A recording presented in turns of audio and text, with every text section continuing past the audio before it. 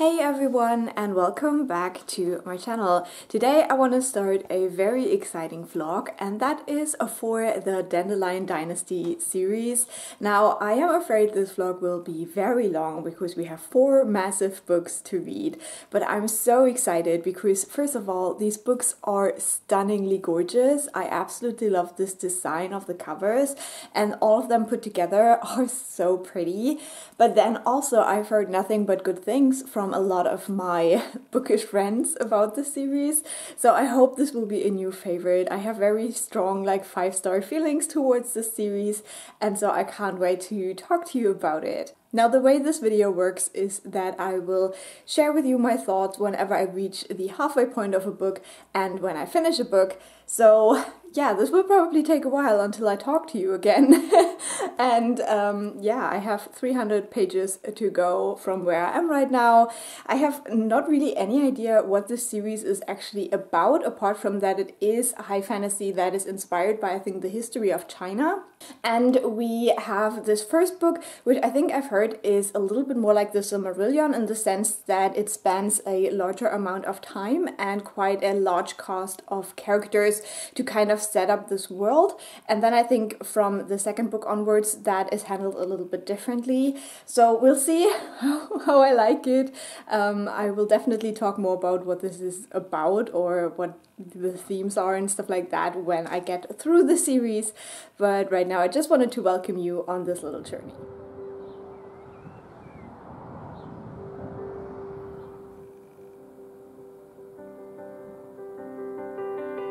So, I'm halfway through Grace of Kings, and this is amazing, guys. This is so good. I love it. So far, this is straight up 5 stars for me. I am obsessed. I'm flying through this book, which is great because I need it for the magical readathon.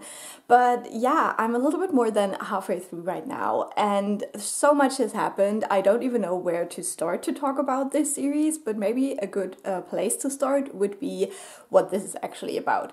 So in this book, we are following a kind of like a cluster of islands, and on these islands we have 7 kingdoms, but in the past one kingdom kind of conquered all of the other ones, and now there is an emperor, and all of the other kings were killed, and a lot of their families were killed and stuff like that. But at the beginning of the book, things are starting to look worse and worse for the emperor, so we kind of watch this empire go down, and the descendants of the kings taking back power, but also a lot of other players popping up. So the best way I can describe this, and I know this is dangerous, but to me this book is what I wanted Game of Thrones to be. Because I really did not like the Game of Thrones series that much, but I think this one is that just so much better. We have a lot of players, a lot of characters, very high fantasy. We have very little magic. There are a couple of things, and we also have gods that we see sporadically just discussing what's going on or maybe guiding some of our characters. So this is definitely very reminiscent of that, but it is inspired by Chinese history. We are mainly following 2 characters in this book, but you know, there is tons of others, but those 2 are kind of the main ones.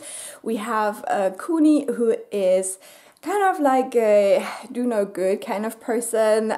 He comes from a kind of good family, but he never really had any ambition to do anything great. He likes spending his time in taverns and just having fun, drinking, gambling, stuff like that. But because of things that happen and a very special lady that he meets, he decides to kind of make something of his life, and so he gets sucked into all of this. And then we have another character, Mata, and he is the descendant of one of the kings, or no, one of the dukes, I think, yeah.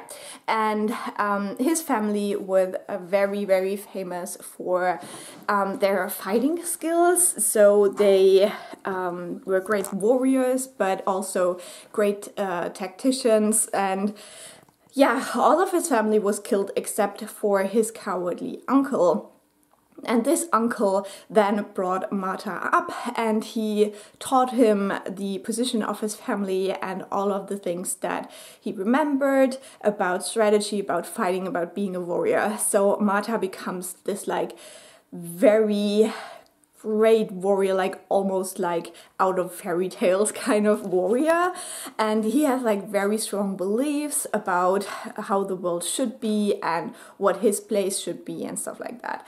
And so these are the two characters that kind of are the catalysts of this story. But as I said, there is so much more going on, and it's so fantastic the way everything is woven together, the setbacks, the victories, the way that some of these characters are so deliciously despicable that you want to hate them, but in others, even though they might be on the villains kind of side, you still kind of feel for them and you see that they're just trying to do a good job with like the little bit that they've been handed. And so yeah, I love this. It's so great. The characters feel so real, like where, you know, with Game of Thrones, I'm sorry I make this comparison, I always felt like these characters aren't really like real people.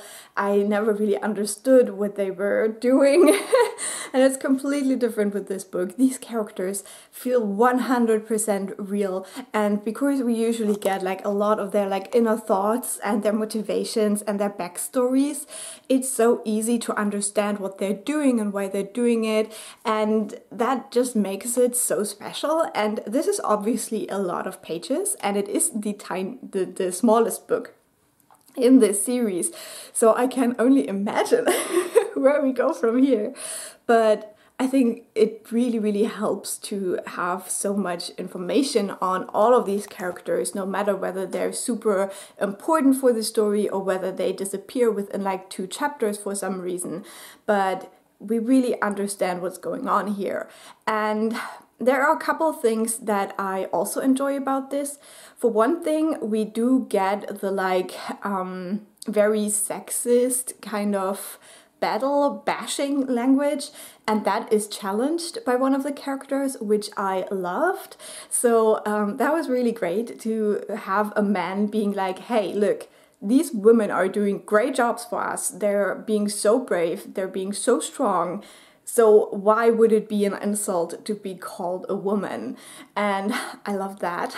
And then it's very rare glimpses, but we see that queer people are accepted, at least queer men are accepted in this world as well.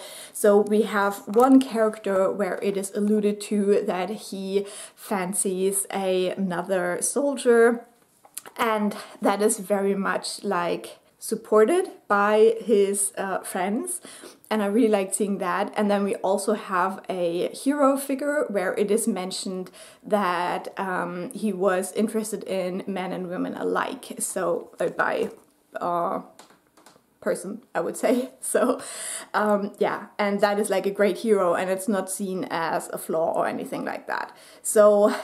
So far that has only been like men, so I would love to see that we also see like some queer women in here, but so far that hasn't happened, I think. But still, it is very great to see that this is not something that is challenged or discussed or like seen as a flaw or something to be fixed or anything like that. So I really appreciated that.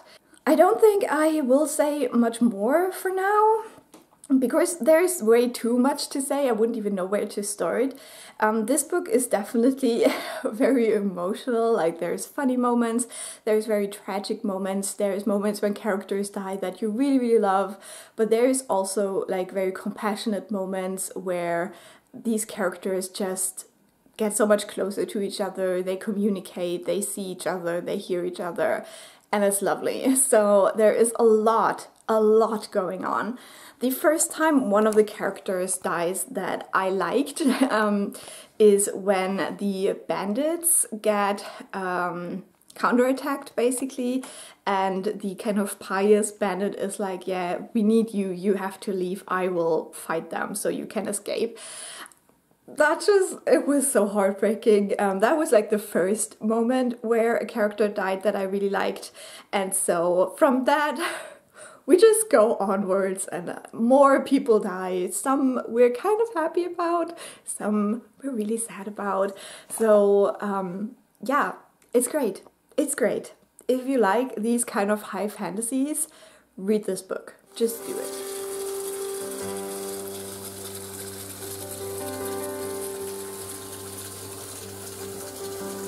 So I have finished Grace of Kings, and wow, what a book! What a book! I decided to give this book 5 stars. I think it's amazing. I think it is what fantasy should be. I'm so impressed by this first book, and I don't even know how the next book is gonna be even better, but that's what I heard, so I trust y'all that you're not lying to me. But yeah, this was just great. I think some of these character arcs that we get in here are so intriguing and at times very painful to read about, because not everything is going as we would have liked, I guess, in the second half.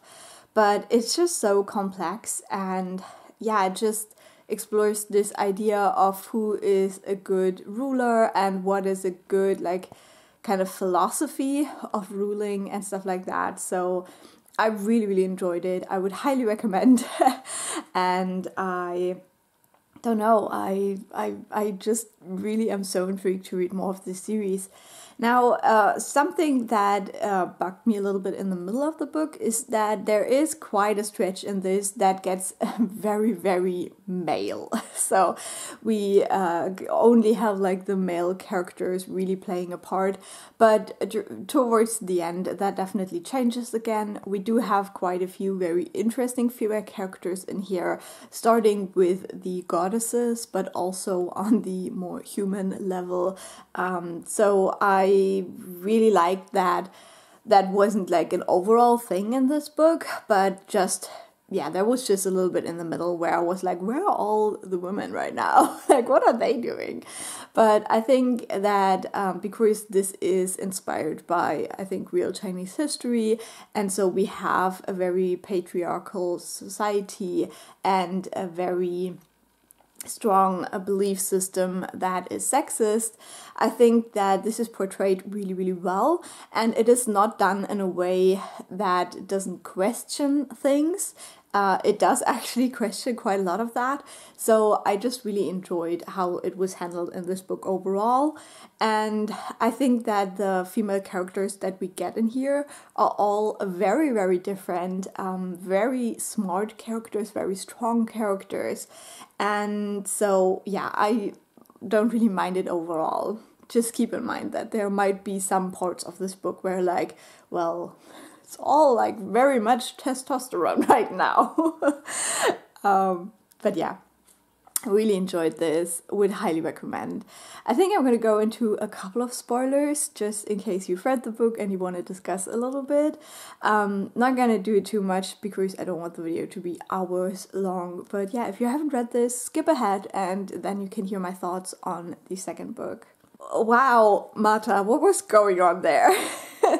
I think that the way his character shifted was so unexpected to me, but it definitely made sense. It was still like very, very sad to see the way that he just felt betrayed so quickly, and he had this like guy who was kind of trying to help him, I guess, but he was not giving him great advice. An advisor, that's what I'm trying to say, but this advice definitely wasn't good.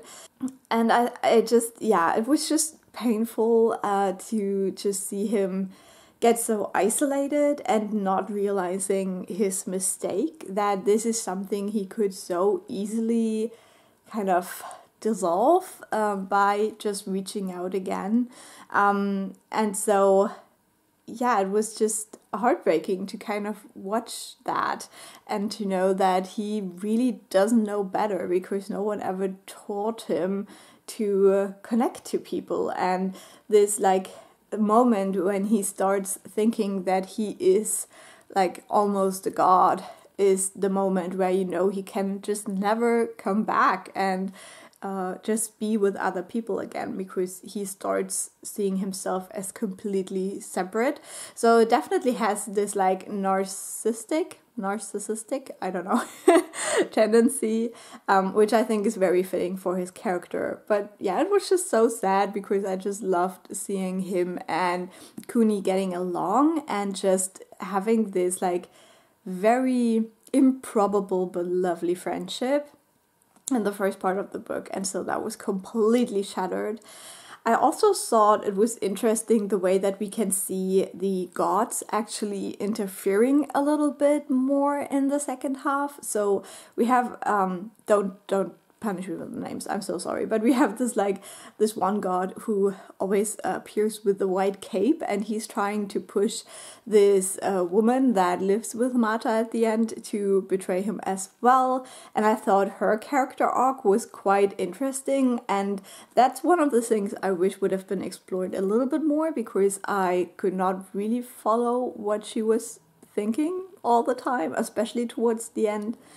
But yeah, it was just interesting to see just how they had their favorites, and as well like the ending with the gods was like very interesting as well. I think the ending with Marta wasn't exactly my favorite. I don't know. I guess up until the end I wished for something else, but I knew that there wasn't going to be a lot else for him. But yeah, I still, I don't know. I don't know how I feel about that. But yeah, it was kind of sad to have also the brothers who get kind of divided because one follows Cooney and one follows Marta, and to just have that just added an additional layer, because we see them as such young kids basically taking care of each other and then just choosing different sides, and it's just heartbreaking. But I guess that is what war is. So yeah, I just really love that. Now, I've heard a couple of comments about some of the characters where I'm very intrigued to see where it goes, like especially the whole situation with the two wives now. In this book, I really loved it because we do see that at first, at least, both wives are quite okay with that, but it seems that now we have this conflict because Cooney wants to make his youngest son his heir, and obviously his first wife is not really feeling that. So there will probably be intrigue and maybe even more, we'll see. I love this book so much. It was so good and it was so complex and so great, and I just I can't wait to read more. So yeah, I also really love these characters, so I decided to take a bit of a break now just so they can just be. And I just didn't want to continue on with their struggles in the next book, because I'm pretty sure that we'll have a bit of a time jump, probably, and that things will get out of hand a little bit. We'll see. But that's my thoughts on the first book. Really loved it, and I'll talk to you when I'm halfway through the second one.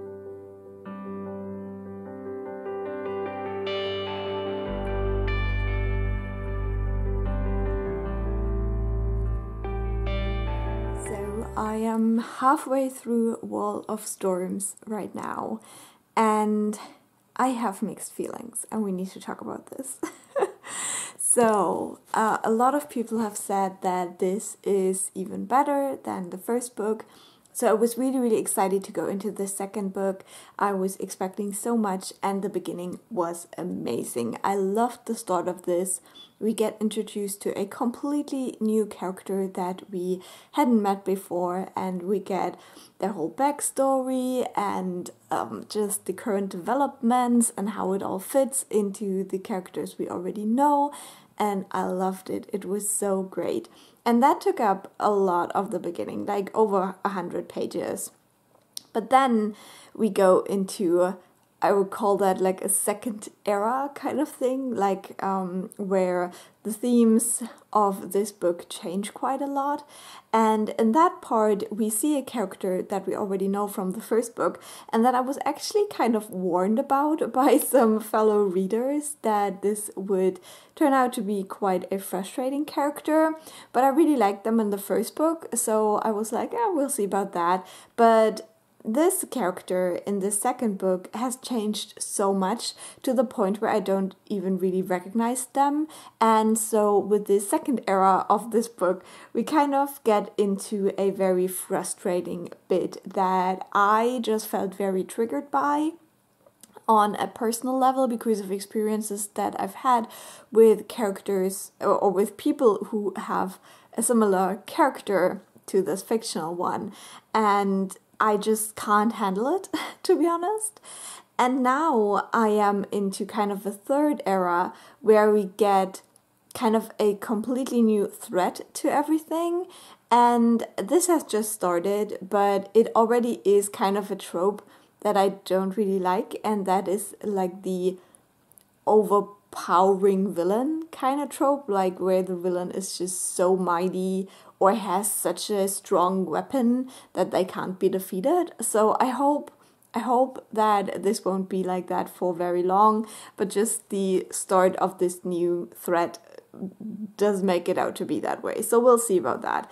So what can I say overall without spoilers?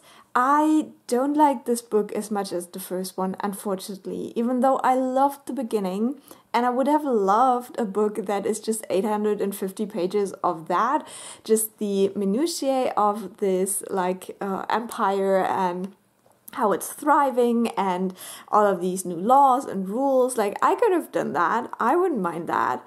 But I think why I don't enjoy this as much is because we have a very different perspective from the first book. Now, in the first book, we follow an empire that is crumbling, and that is not very good. It's not very efficient or effective. And so seeing it kind of dying is good in a sense, because you know that only when this disappears, something better can emerge. Now, in the second book, we have a very different perspective because we have an empire that actually works really, really well. And so now we need kind of threats, inner threats and outer threats to threaten everything, just to make it interesting, I guess, and to make this a story worth telling. And for our characters to only have so few years of like freedom and peace, it just breaks my heart, and I just don't like it. I think that people who enjoy Game of Thrones, because there is never really any relief, and whenever someone thinks they're at the top, they're brought down immediately. I think if you like those kind of stories, you will probably really love this. But I just want to see these characters thriving, and so seeing it all crumble again, even though it was going so well, it just breaks my heart. It gives me anxiety, and I'm just struggling overall. So that's all I'm gonna say without going into any spoilers, but I do want to talk about a couple of spoilers. If you have not read this book, I would recommend jumping over the next part to my final verdict on the second book. So we have Gia, and I was warned about her, but she's giving such mean stepmom vibes right now, and I don't understand. I really loved her character in the first book. I thought she was so clever and smart and talented, and I really adored her. And now in the second book, I don't know what she's doing. I really don't know what the fuck she's doing. Like, I think she is very set in her like thinking what would be good for this empire and for this country, and she does not accept that maybe her way is not the only way that this could go. And so she starts manipulating in the shadows to basically make it the way she wants it to be, but at the same time destroying all the peace that Cooney built.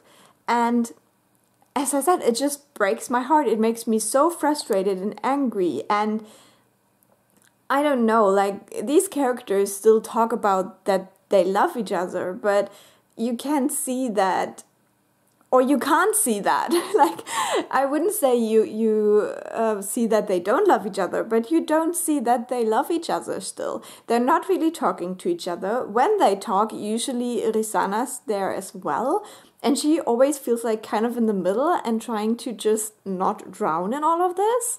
So yeah, I don't know. It just feels so frustrating. And I think the way that Timo is portrayed and the way that he just does not click with his father is very interesting. I'm very intrigued to see whether he will die soon, because I have a very strong feeling he might.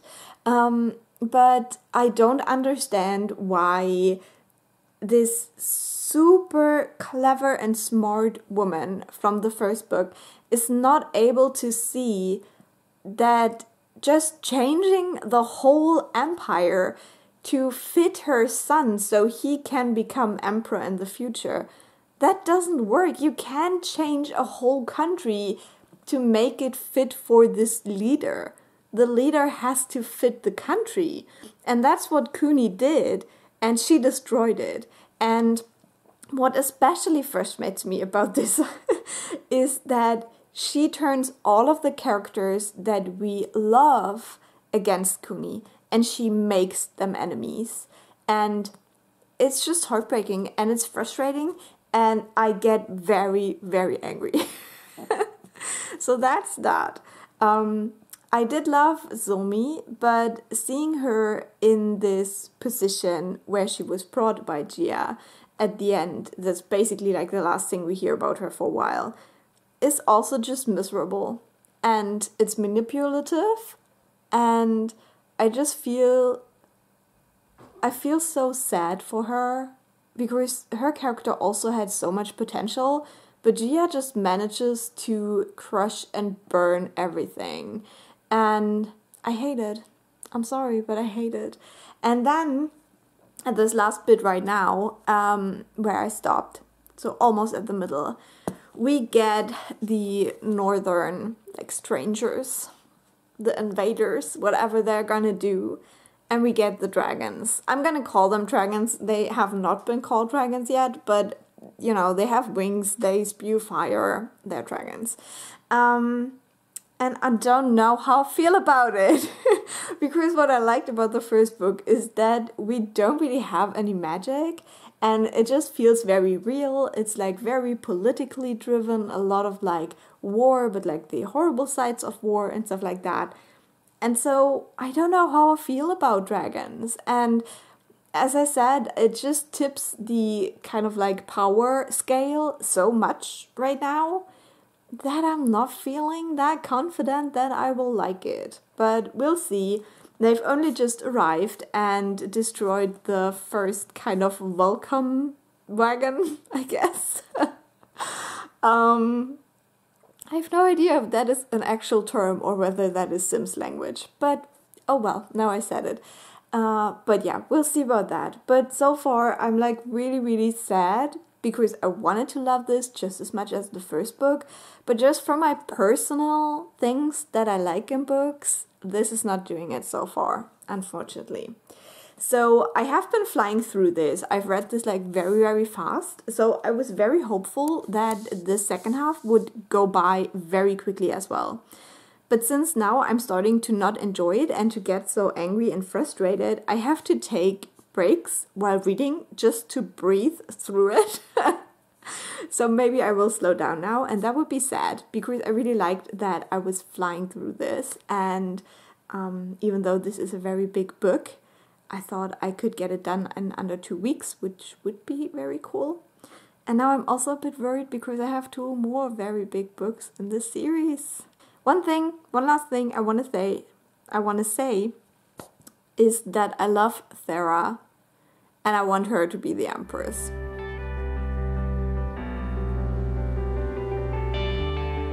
So yesterday I finished reading A Wall of Storms, so I'm here for the update. And this is a very, very difficult book to talk about, because I have so many kind of mixed feelings when I think about this, because some parts of this made me so angry, some parts made me anxious, so that I just flew through this book just to get it over with. And some parts were really great and I really loved them, and some of the new characters that we get in here I really loved. So it is conflicting feelings, but I think what I can say is that Ken Liu is an amazing writer, and he knows what he's doing. And I think that this could have been edited a little bit more. I don't think that this needed to be longer than the first book. There were definitely two parts that I would have liked to be a bit shorter. One in the first half of the book that I already talked about, and also one in the second half, where we get a very long backstory on people that we ultimately don't really care about, I would say, that kind of become the enemy. And I think that could have been shorter or just intermingled more with the other storylines. So I think this didn't need to be 850 pages. I think this could have been told in 650 as well. But overall, I still really can see the art in this book. So I decided to give it 4.5 stars with all of my mixed feelings. Just not as good for me personally as the first book, but I think if you like the Song of Ice and Fire books, then you will probably really enjoy this series as well. So I think that's all I can say for the non-spoilery part. So I still definitely enjoyed this, but not as much as the first one, and I read this so fast. Like it took me 8 days to read this, which is crazy. So yeah, I will go into a couple of spoilers now. You can jump over this part via the chapters, so you don't get spoiled if you haven't read the book already. But in this second part, we get introduced to the Ryuku. I'm sorry if I say anything wrong. There is a pronunciation guide in the beginning of the book, but it's not complete. Like there's only like a couple remarks, but like with a lot of things I have no idea how to say them. So I'm sorry if I mispronounce things. But this is a people that come from kind of a different island, or maybe even a continent, that is very much steppe. So we have plains, very low vegetation, and a lot of wind, and just not very kind of weather conditions and soil conditions. So this is a people that are nomads. They hunt, they have cattle, and they have these kind of like dragon-like creatures. They're called Gerinafins, and I don't know. They sound really interesting because they're basically herbivores, but they can spew fire because of the way they, I don't know the English terms, of the way their stomachs do stuff to the food. Like there's gases and they can use these gases to spew fire. But basically they're like very large deer with wings, but I also think they only have 2 legs. I don't know. There's not a lot of like very visual things happening in my head from this description, but in my head they're basically dragons that look like deer. And these become our enemies because they find a way to come to Dara. And I just, the backstory of this was way too long. Like all of the history of this like leading guy dude of this people, I did not need. Like he is just an evil dude, and that's all I needed to know. I did not need to know everything he's ever done in his life. And you can definitely see that he is a very interesting counterpiece to Kuni, because they're both very cunning, but their goals are completely different. While Kuni is trying to build a just society that is great for everyone, all that the other dude, and I will not try to pronounce the name, is going for is just get power. And he kind of also wants good for his people, but in such a weird way that I don't buy it. Like, he doesn't really care. Like, I don't know. Like, in the first book, I cared about all of the sides because I felt like everyone was given a motivation that I could somehow understand and respect.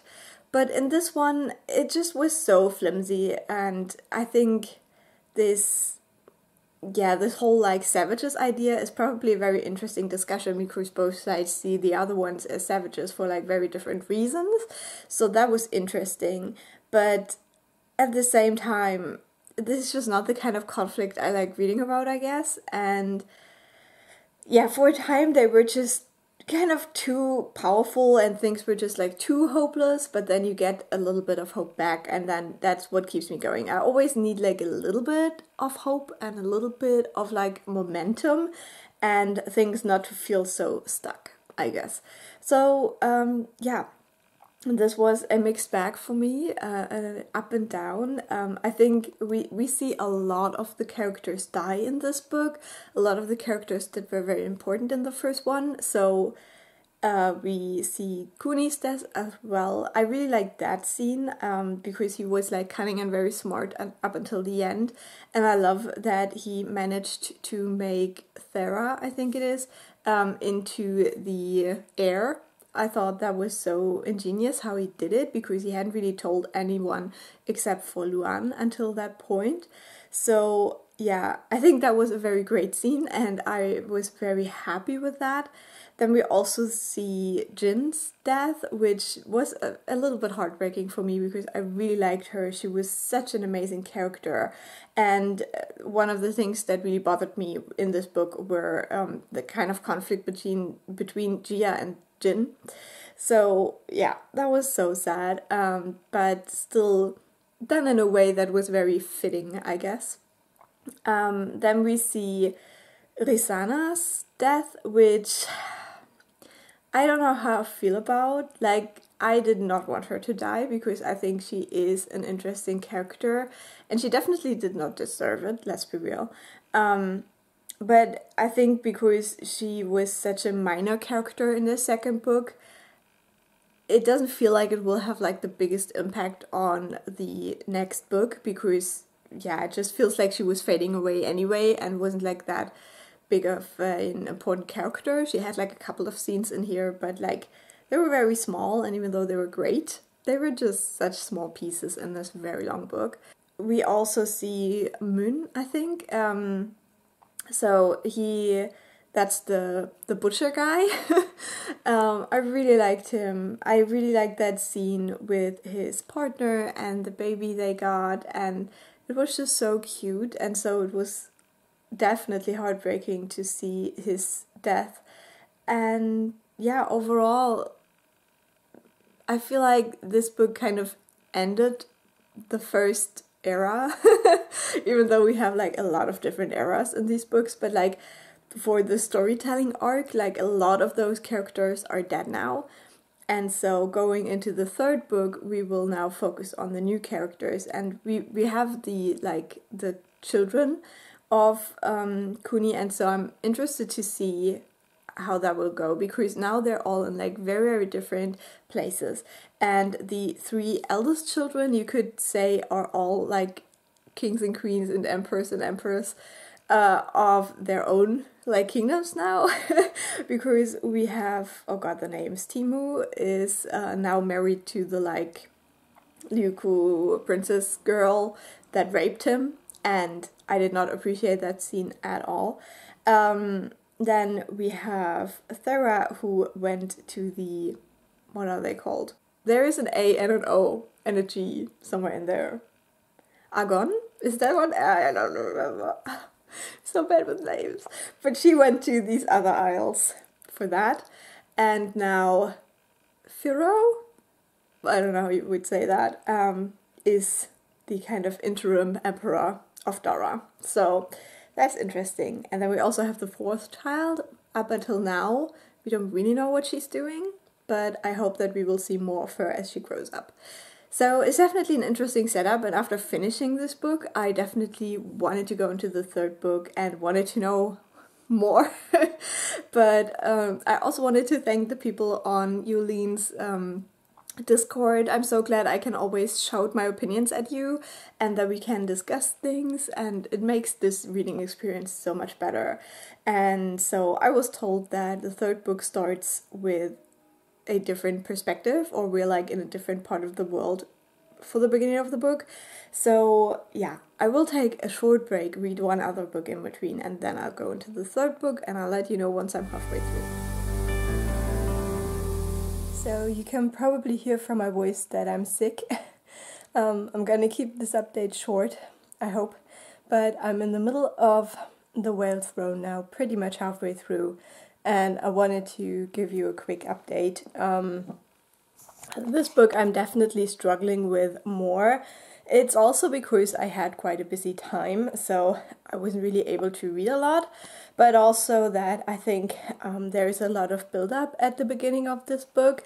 Now, when we start into the book, we're basically jumping right in where we left off with the last one, and I was really excited to learn more about what was going on, but then we have another time jump of 8 years, and that's where most of this first half is happening, and I found myself just not caring so much, because a lot of the characters that we're following now are different characters from the ones we've had in the previous books, and even though I do care for some of them, I'm not always on board with their storylines, kind of, so it's a bit of a mixed bag for me at the moment, and I don't think I will enjoy this book as much as the other two.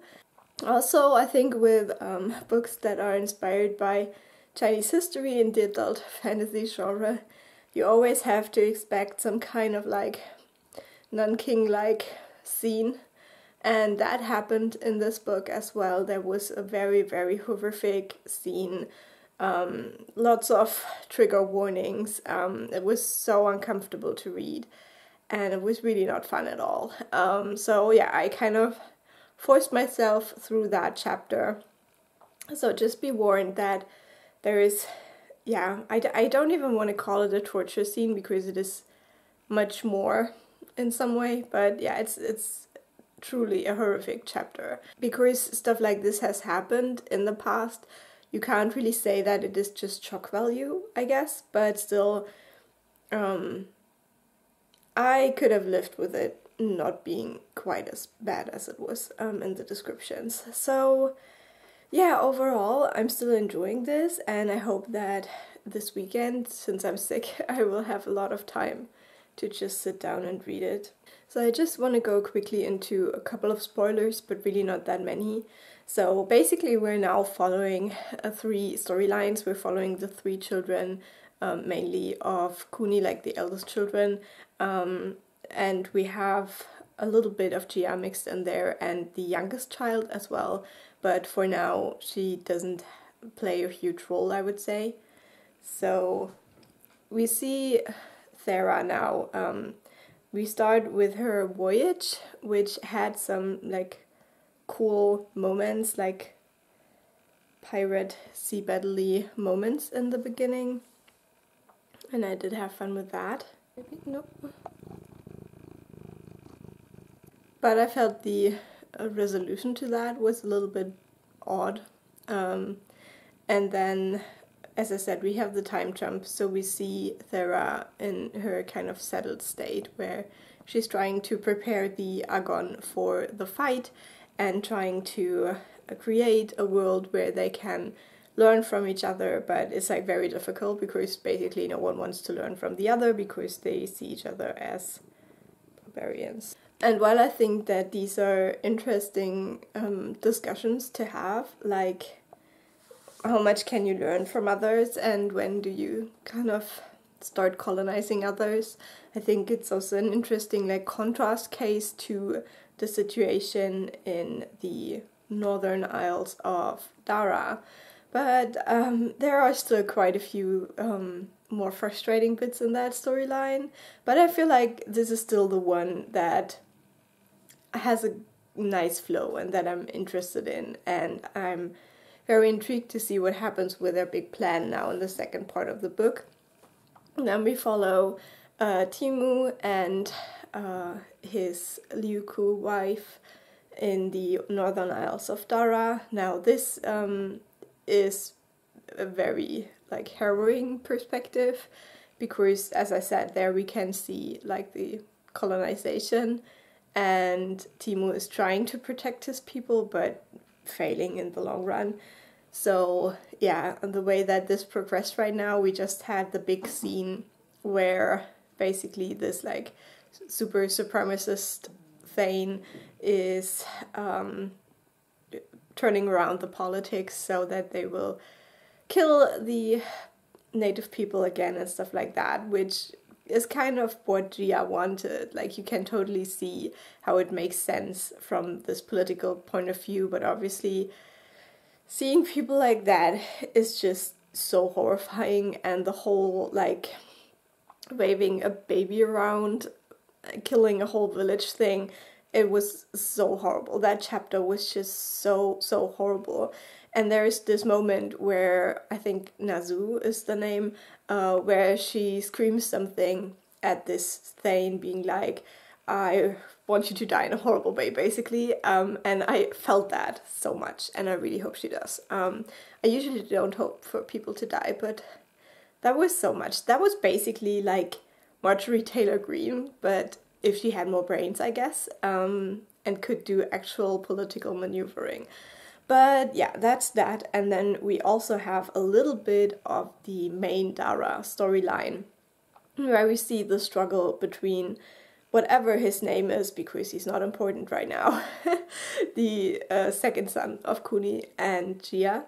And Gia is not ready to give up the reins to him yet, and she's planning something with like, I don't know, poison. Like, it sounds like a chemical warfare kind of deal. Which is terrifying. And yeah, we see that the son, whatever his name is, I'm so sorry, that he's into the whole like training the Garina Fin. So that's gonna be interesting as well, the way that this will progress. And I think with him we can definitely see a lot of his father at the same time. Yeah, he's not quite his father, but I think we can see quite a lot of him in the choices he makes, especially with this one Liu Ku, like refugee, that just told him he's not gonna help him with his secret project, and he accepts that, so that was very nice to see. So yeah, I'm intrigued to see how it all continues, but as I said, it feels just like a lot of setup and quite a few scenes that were just not fun to read. So we'll see how I like the second half of this monstrosity. So I finished The Whale Throne, and I need to update you. I actually finished this quite a few days ago. I already finished another book after this one, but I just didn't get around to filming the update, so sorry for that. So my thoughts are already a little bit vague. Now, I remember when I talked about the halfway point that I wasn't loving this book at that moment, that there were a lot of like quite horrible dark things happening that I wasn't really super happy to have to read about, because, you know, sometimes you just don't want to. And this book changed gears quite a bit after that, and the second half of this book actually has this like really fun cozy theme. There is something happening that makes it so much lighter, and it focuses more on beauty, on teamwork, on coming together to fight for something that you love, and that was so lovely. I definitely needed that, and so this book was then elevated again to 4.5 stars for me, while after reading the first half I thought it would be more of a 4-star book in total. But yeah, just with all of that was going on in the second half of the book, I then liked it quite a lot again. So yeah, I am definitely happy that it turned out that way, but I'm also a little bit worried going into the fourth book now, because I feel like a lot of more horrible things are gonna happen again. And yeah, that's like my overall thoughts. Really enjoyed this one again, and even though there are some dark and heavy parts in it, I think that overall it manages to have a little bit of balance, especially with the second half. And then in the author's note, it is talked about how this and the last book were supposed to be one big story. So I don't know what Ken Liu was thinking, because that would have been a 2,000-page book. But yeah, I guess that's why we have a little bit of a wonky balance there, with like all the dark parts in the first half and then the more lighter, fun, cool parts in the second one. So I'm gonna go into a couple of spoilers, but not too many, so this video won't be too long. But if you haven't read this one, just jump over it and you can hear my final thoughts on the final book. And so, yeah, in this one we have the cooking competition, which is kind of the main focus, while we do have some other things happening that also infuriated me so much. The cooking competition definitely brought my heart rate down a little bit again. And I thought it was so cool that we started following Farah more. So she's the fourth child of Kuni, and since she was very small compared to the others, we haven't really seen a lot of her yet. But I really love that we get her a little bit more now, and we see that her passion is beauty and art and having fun in life, which I think it's so interesting how you can see like certain aspects of Kuni in his children, like Farah, the more like fun character, Sarah, the one who has all of the like long-term planning and just a very good overview of how things are going. And then we have Pharaoh, I never know how to say his name, who has more of the like adventurous battle kind of impulses. And then we have Timu, who is he even? Like, he's the only one who does not resemble his father much, but being the firstborn, I guess that is his curse. So I just really like how we like see these different kids and how they kind of fit together so well, and it's like really heartbreaking to see them all like scattered throughout this world and just trying to do their part, I guess. And so yeah, going back to the cooking competition, I absolutely loved it. I think it was so fun, it was so cool. It was a great introduction of these characters who I presume will play a bigger role in the last book now too. So the Blossom gang, I really loved them, and I also think Kinri is such an interesting character. I was really rooting for him to be a good one, and now it's like kind of up in the open, I guess, with the way things end in this last, in this third book.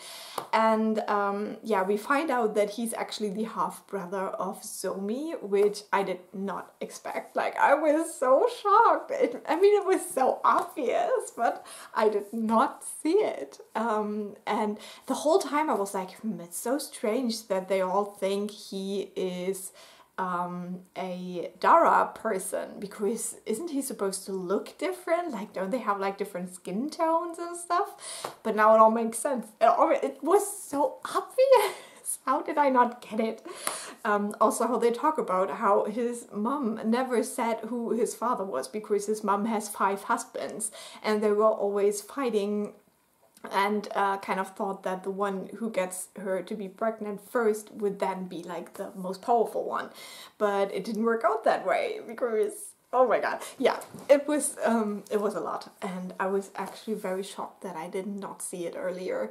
But that was also such a heartfelt ending. I feel like it was yeah, emotional, and I'm intrigued to see where that whole storyline goes now.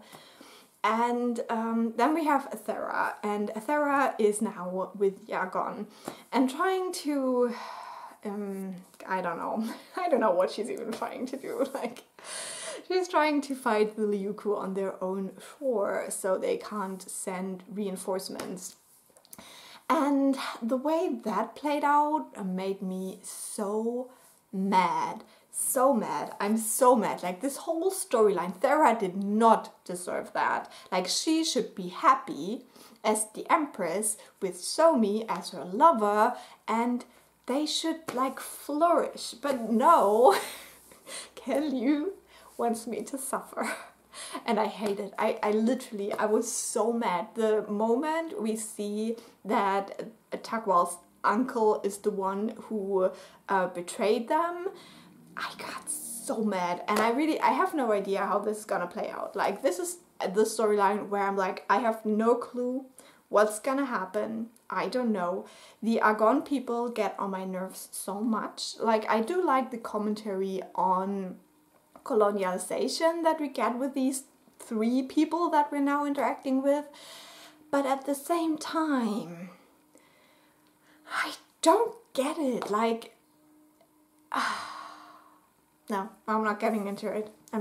No, I can't do that to my poor heart. But yeah, it's infuriating to me, truly. I wish we didn't have that storyline. As I said, I wish Thera would be Empress with Somi, and they can figure out things. Now, the person I don't trust is Gia. Like, Gia is up to something with her weird little, like, gas that she's producing that makes rabbits and seemingly prisoners kill themselves. She's up to something, and it does sound like kind of mass destruction warfare, and it's I don't know. So I'm very worried about where that is going. I'm intrigued to see more of the whole, like, Pharaoh, is that his name? I don't know. But his storyline with training the Garina Finns in the mountains secretly and stuff like that. And now it's probably converged, so we'll have the Blossom Gang with them. We'll see about that. But that's something I found very intriguing. So I'm very happy to now start the last book, even though I read the first chapter last night and I already regretted everything again and wanted to throw the book out of the window. But I'm gonna get through this. My poor heart is gonna get through this, and I'll let you know how it goes.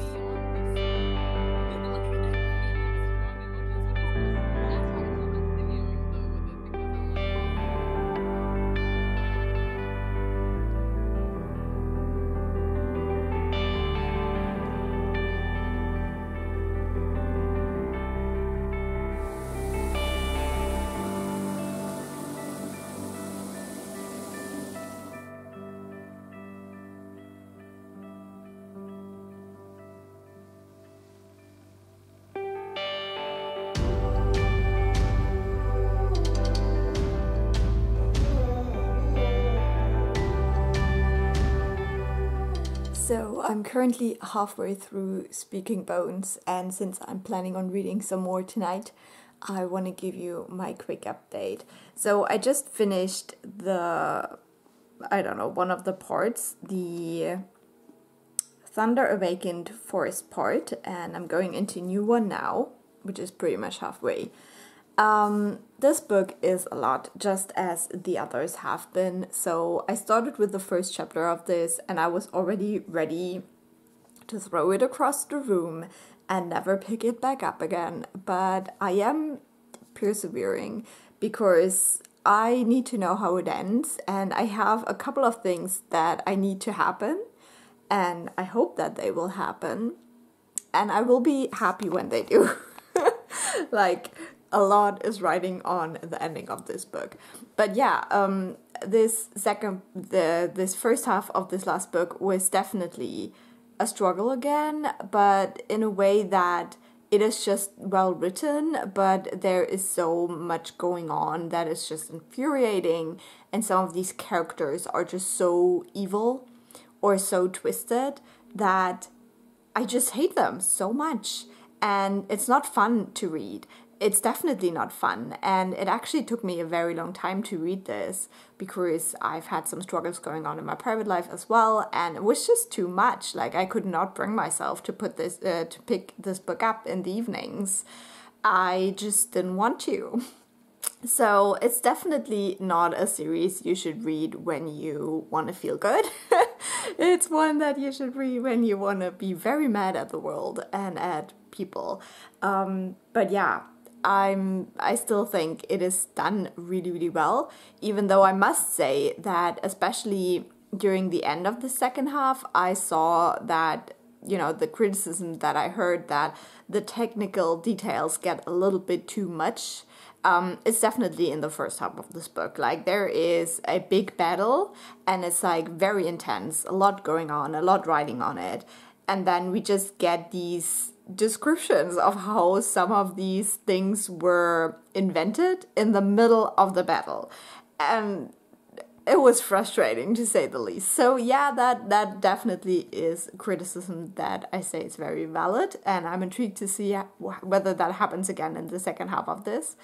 But apart from that, I think it is very well crafted, and even though I really can't understand some of these characters, they still feel real in a way. And there are some moments of light, there are some moments of hope, there are moments when I just wanted to like dance and scream because finally something was going right for our characters. So it is not well rounded yet because still the like infuriating bits are more, but it's done well. It's just done well. So I'm gonna go into a couple of tiny spoilers, not too many, and then I will tell you what I think when I finish the book. Imagine that. So let's get into some spoilers. Now, we start off with Thera's journey and also her kids, which I thought was very interesting. And I love Thera. She's my favorite character in all of this, and her journey is really not easy. And I felt so much for her. Like, we get to see her in so many like difficult times, and the way she just struggled after losing her children. It was just so heartbreaking. But then things get turned around quite quickly. And I loved seeing that little plot that they did to finally bring down Tanvanaki's brother, Kuryu, I think. I was celebrating when he was dead. It was so fantastic. But it also took Takwal from us, which it was sad. It was really sad. Like, I was not ready to lose him. But yeah, I'm so excited because I think in the next part we will get Thera again, and I definitely need to know what's happening now, because we basically leave her after that. Like, we learned that they destroyed the city ships, and that's what we get in this first half. So I need to know what happens to her. But then we go back to Dara, and we see the whole struggle, and Gia is just the most infuriating character I've ever read about. Like, I want to punch her so bad. She's so stuck in her way and doing things her way, and she can't see anything else. Like, she just is so single-minded, and her idea of using these berries with some kind of like fungal poison to get rid of the Ryuku, it may work, but it's not humane, even though she thinks it is. And she doesn't trust anyone with that knowledge, and so people hate her, and then she's bitter about being hating her. I don't know.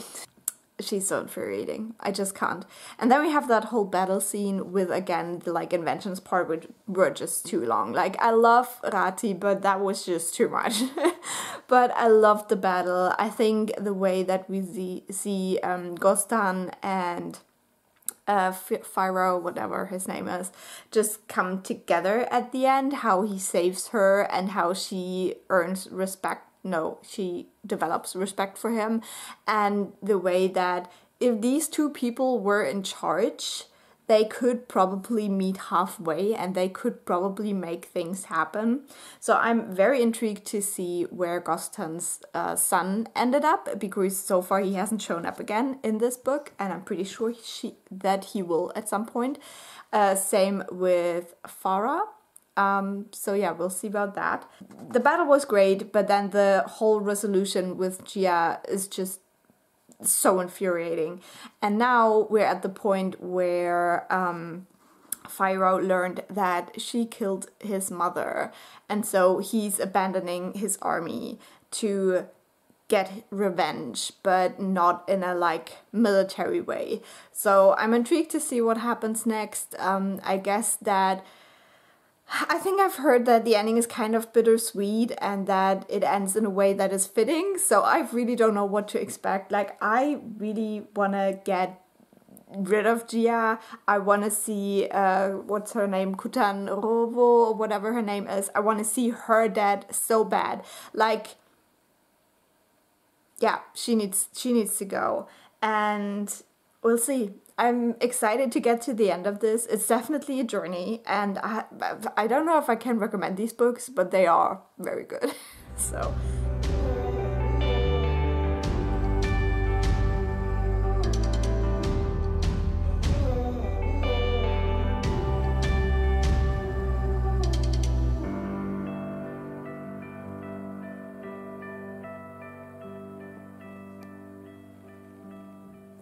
I did it! I finished Speaking Bones by Ken Liu. So I'm here now to give you an update on the last book, but also on the series as a whole. So if you are thinking about starting this, I will give you some recommendations. But first, let's talk quickly about the last book. Now, this one, the second half of this, unfortunately, was quite a disappointment for me. There are some things that went the way that I wanted, but there were also some things that I just did not enjoy about this book. And the ending was not to my taste, unfortunately. I think this book built up too much, and then the conclusion just felt too easy and too much like wishful thinking for me. And that's just something that was so sad, because yeah, I've suffered with these characters. I really did. And I was not satisfied with the ending. So in the end, I gave this last book 4 stars. I actually now, I don't know if I will ever reread these. Just because, yeah, it's just, if you know where it will go, I think a lot of these things are even harder to read. But we'll see about that. But yeah, talking about the whole series, I would say that I definitely recommend the first book to everyone. Grace of Kings was definitely my favorite in the series, and I think it stands on its own really, really well, because you could also say that this is even more like a prequel to the series, because there we get to know the country of Dara, all of the islands, and the kind of philosophies, the rulers, the type of rulers, and stuff like that. So, highly recommend that. I loved that book, and you can just read that and just be happy with the way it ends, which I definitely wanted to do, because I had the feeling that continuing on with this series would make things much harder. And then if you decide to read on, you have to read all of the books, or you won't get any like nice conclusion, I would say, because the other 3 books are one big arc, one big story. And so I'm not quite sure whether I would recommend these other 3 books now, knowing what I know. Because you really have to be prepared to suffer quite a lot.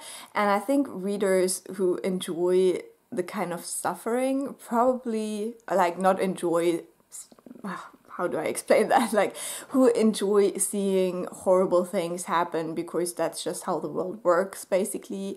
I think those would also feel a little bit iffy about the ending, but I'm not quite sure. And readers who would agree with the ending probably would not enjoy reading about so much horrible stuff for 3 books. I don't know. That's just a feeling that I have. But yeah, overall, definitely 100% the first book is recommended, like, so much. And then you just have to figure out whether you want these characters to suffer and whether you want to see that.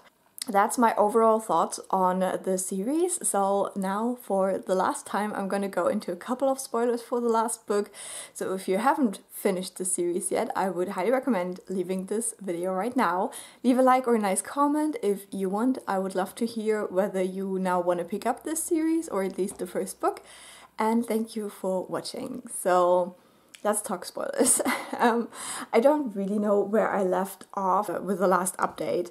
I think we were just going back to Thera, and her whole storyline just infuriates me in so many ways. And obviously at the end, Ken Liu tried to turn it around, so she won against the Liu Ku, but then the Argonne were like, "You're not one of us." And then this horrible uncle of Takwal appears again, because just bad people can't die in this series, let's be real. So he then destroys everything again for his own gain. And yeah, I just hated that. I was so mad at this whole scene. And so then Thera and her people just flee. And what I also found so cheap about this is that we never see Thera finding her children. Like, we suddenly get a chapter and they're all together.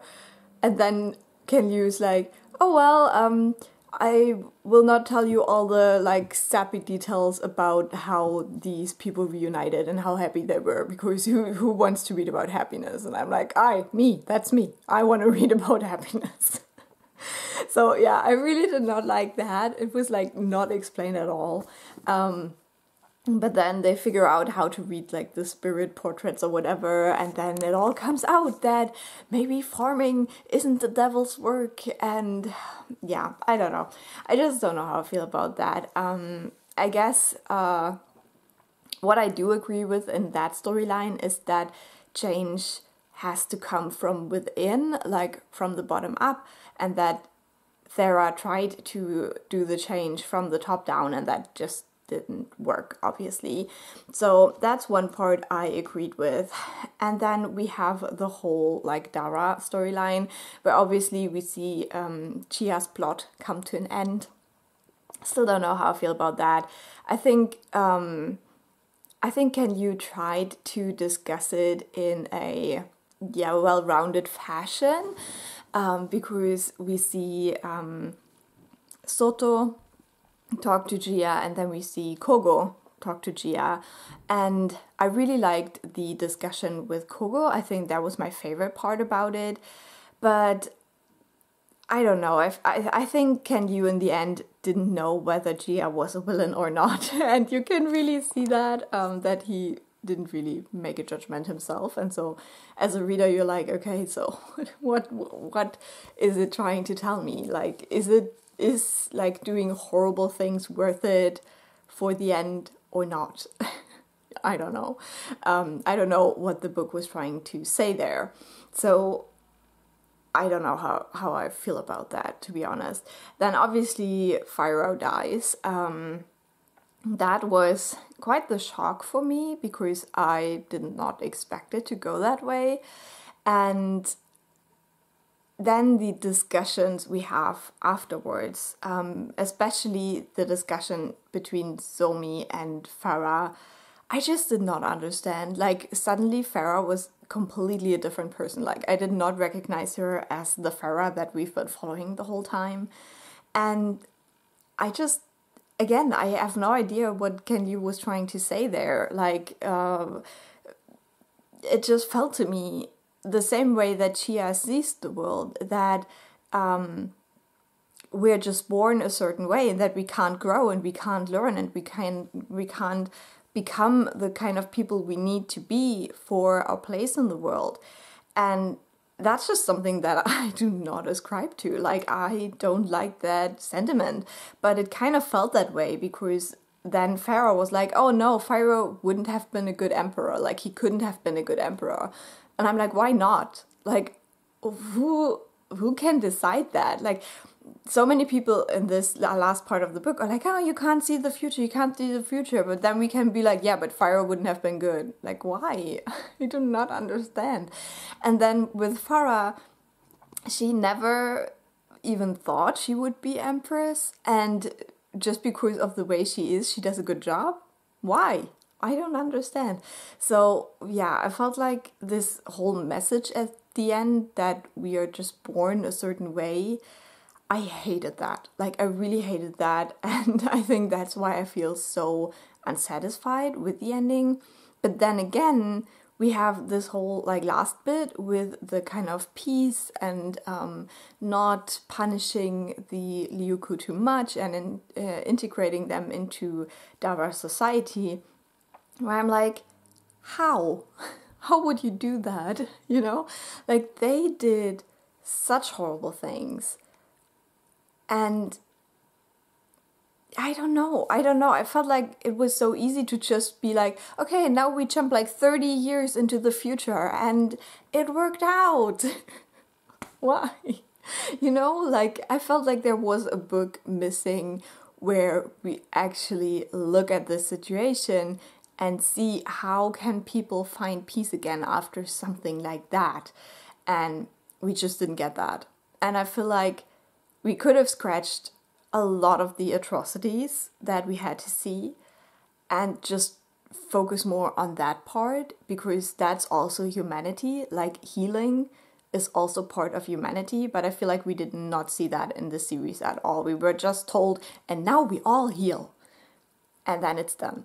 And it was so unsatisfying to me. And then obviously at the very end, we get the reunion of Thera and Somi, and that actually made me cry.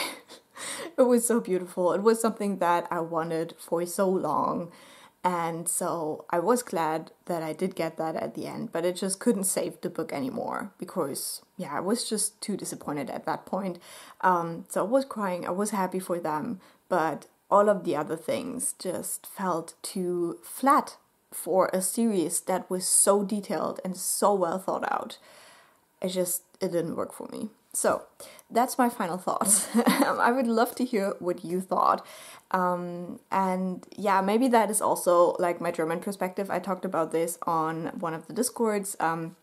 Special thanks to Paromita, who was always there to just let me know that my feelings are valid and stuff like that. It was great to have someone to talk to. But yeah, I think as a German who obviously, like my great grandparents were probably Nazis. And so, you know, seeing over the generations how we deal with that, how we deal with the guilt, and how we deal with hope, and how some things will just reappear, unfortunately. Yeah, I don't know. I think that's just also kind of what influences my perspective on the ending of this book. Because I felt like a lot of the atrocities that we see in the series are very similar to the things that were done by the Nazis. And so maybe that's also why. Maybe if you come from a different country, you will read this book completely differently and be satisfied with the ending. That could very well be. And I would love to hear about that as well. So thank you so much for watching. This is probably a very, very long video. I'm sorry for that. But if you watch it till the end, I hope you had fun. And I'll talk to you soon. Bye!